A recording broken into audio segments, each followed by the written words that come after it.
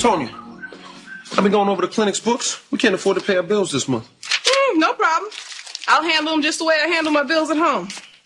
Bills, go away, cause Tonia ain't gonna pay you today. And this method works for you. As long as you don't mind changing your name every couple of months. I don't get it. The clinic's profits are way down this month. It's like some giant leech is sucking all the money out of this place. Hey, look at the new painting I bought for the clinic. We can't waste the clinic's money on that. Oh, I admit, it's not as classy as your painting of Buddha kicking a field goal. Max, we're losing money. I'll make it simple for you. Either the painting goes or you go. Ooh, that's a mighty fine painting, Max. Hey, I'm not the only one wasting money around here. Who bought bath toys for the whirlpool? Mr. Johnson had a wrist injury. I think it helped to play with Mr. Squeezy. Please tell me we're talking about a rubber duck. Look, the point is the clinic's profits are way down and for some reason we're losing business. Could be our price is too high. Could be we need to advertise. Could be a new sports rehab clinic in the area. Why you say that? This flyer that says there's a new sports rehab clinic in the area.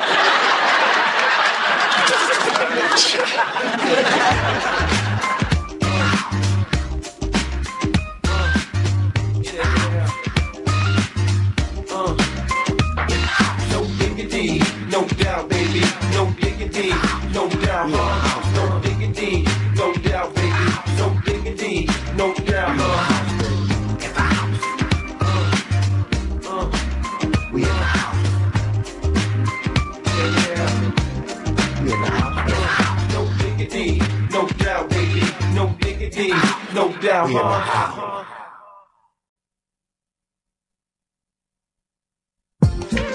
What happened to you? Nothing. It's a fake. I've been doing some undercover work at that clinic across the street. Oh, that's good thinking. What'd you get? I got a sports bottle and some chitlin jerky. Tonia, did you find out anything about their operation? Damn, I knew I forgot something. I don't know what I can't afford this. Let me just tell you, I know. Max, what's all this? All the tenants got a memo. The new building management is increasing everyone's rent 20%. What? We can't afford that. We'll lose our businesses. This is ridiculous. Look, we're not going to stand for this. Down with the rent increase. Yeah! And the testing of cosmetics on bunnies. We're all together. I thought we might as well kill two birds. According to the chiropractor, figures you'd be late. Oh, sorry, Stanton. You know how it is when you have a lot of patients. Oops, I forgot. You don't. Max, are you going to lead this meeting or not? Stand back and watch a born leader. People, please. Can we come to order? Oh, it's no use. I don't know. Clarence, as an attorney, if they raise our rents, what can we do? Pay them? Can't we fight them? Yeah, but that seems so mean. Where did you get your law degree? The University of Wisconsin? We have a lease. How can they do this? They're taking advantage of a loophole. Some hotshot lady exec is flying in from San Francisco to honcho the deal. Her nickname's the Stiletto. What happened to the old building manager? He never would have raised the rent. Fired. Too many complaints from the tenants. This building's great. I mean, what kind of a butthead would complain?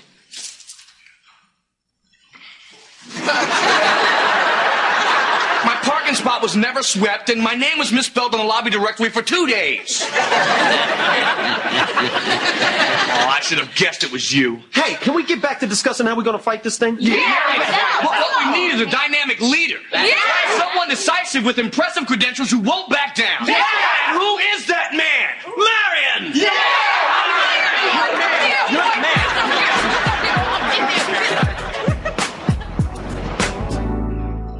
We're here for our meeting with Miss Hotshot Executive. Now, what's the scoop, Donna? Is she as tough as everyone says? Oh, she was great for the first 10 seconds. Then she fired me. What? She doesn't like the name Donna. Good luck. Okay, now we've learned something useful about our enemy. Don't call me Donna. Now, here's the strategy. Establish rapport, gain trust, then we rip the heart out. So just like you handle surgery. Send in the tenant representatives. them what they want. Let's go, Donna. Good afternoon, Miss. You? You. So much for establishing rapport. Amber, I'm glad to see you got over me. Why, you arrogant. Let her hit you. It'll help our bargaining position. Wait. This isn't me anymore. Nice to see you again, Marion. I bet it is. But how do you know the stiletto? The stiletto? Bernie the chiropractor made it up. I'd support forcing him out of the building. Suite 213. So you're the tenant representative? Yeah, I got a sports rehab clinic on the 3rd floor. I would have thought your post-football career would have involved some kind of broom. So what do? You wrap ankles? No, I own the clinic. I mean, it's not as glamorous as collecting rents, but I like it. It's difficult to gain trust after you rip the heart out, Marion. I do a little more than collect rents. I'm vice president. I have offices in Tokyo, Hong Kong, and San Francisco. Oh, so you're an international rent collector. Why don't you just poke her with a sharp stick? Max, leave us alone. Obviously, Amber here has something she wants to say to me.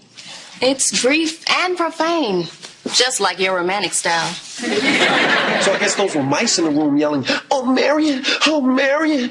Oh, Marion!" I tell you what. I'll come back later as the good cop.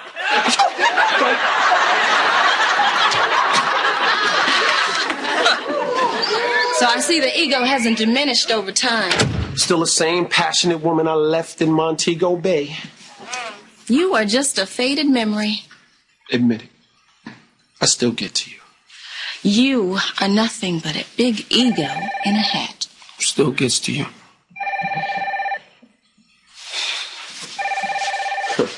Donna, the phone. It was your boss. He said, lower the rent for his old pals Marion and Max. You heard the lady, Donna. You're fired. Okay. Well, I better be going before I have to peel you off of me. Oh, please. If you were staring at me any harder, my clothes would burst into flames. Yeah, well, I tell you this much. You're not raising the rent. The day you get the better of me, they'll give California back to Mexico. Oh, well, then you better brush up on your Spanish, senorita.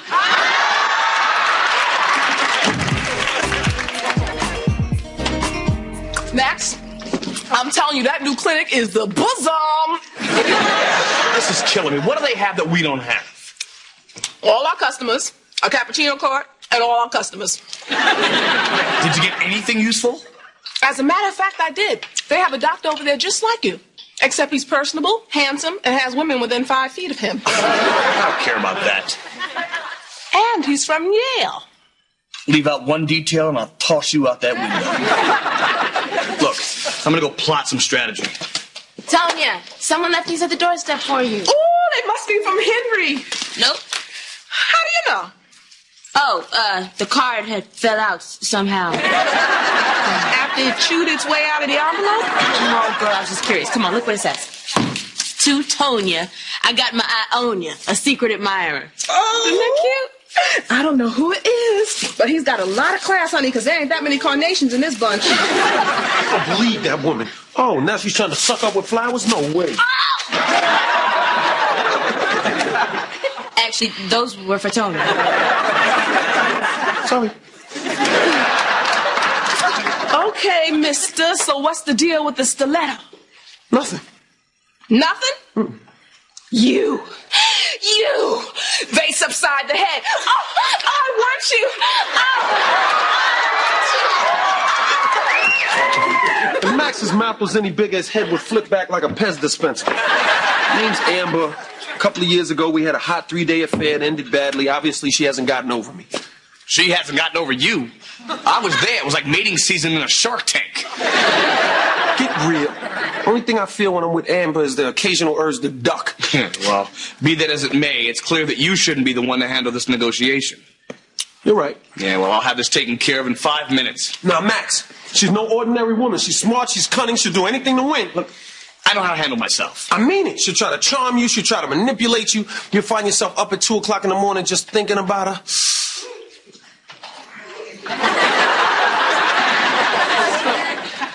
But I'm over her.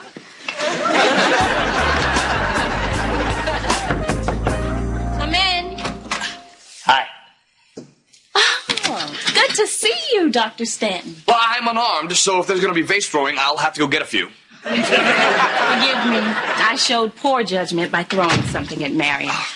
I should have pump faked to freeze him. I was secretly rooting for you to hit him. But I'm here now, and when it comes to negotiating, it's strictly business.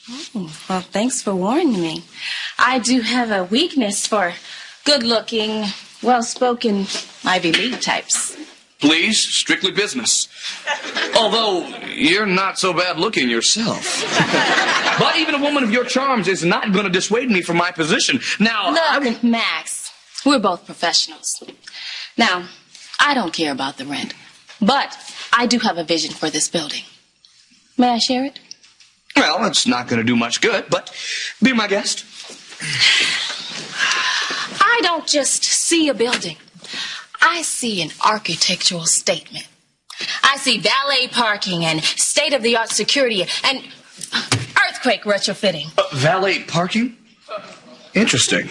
But I still don't think it warrants a 20% increase. Oh, come on. Oh, you're an important man. Let the little people park your car.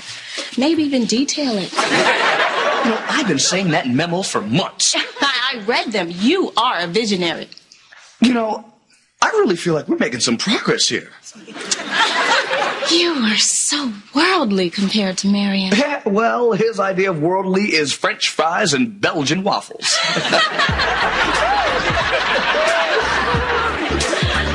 Don't you see? Valet parking. We're getting off cheap. And Amber's going to let me design the uniform for the doorman. Max, you're unbelievable. You sold out faster than a Donna Summer CD at a gay pride rally. Does this woman really have that kind of power over men?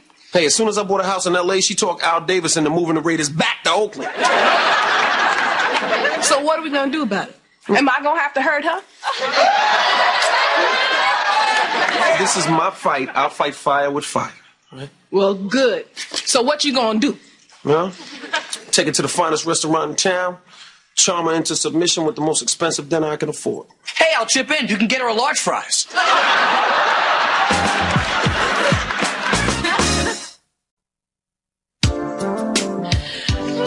Well, Marion, you're looking fine tonight. You know, if I didn't know better, I would think you were trying to charm me. Well, you're looking kind of fine tonight, too, sweetheart. Maybe you're trying to charm me. Why do things always start to go bad between us? I think we at our best when there's nothing between us. You know, for a man who's not trying to charm me, you're doing pretty well. Look, I know we've had bad history, but there's nothing I'd love more than to make it up to you. Bonsoir, monsieur. Bonsoir, mademoiselle. Excuse me. I asked you to come after the meal? Excuse me, sir. I'm here at the young lady's request. She telephoned ahead. You didn't know we were coming. Unless you talked to somebody who did. You know, I really don't think we need that music after all. You talked to Max. You got the whole story. You're trying to work me.